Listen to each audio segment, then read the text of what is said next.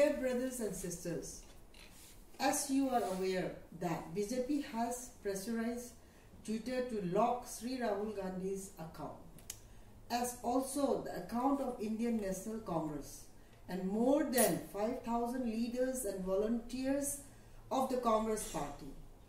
In this context, it is important to ask, how can a foreign-based company meddle in the internal affairs of Indian politics?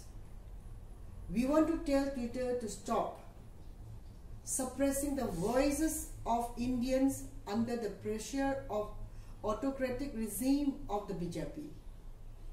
We want to tell them not to be afraid of the BJP and stand for liberal values. It's time to speak up to Twitter and tell them not to get cowed down by the oppressive Modi government. It should restore Rahulji's account and also the accounts of all Congress leaders. Jai Hind.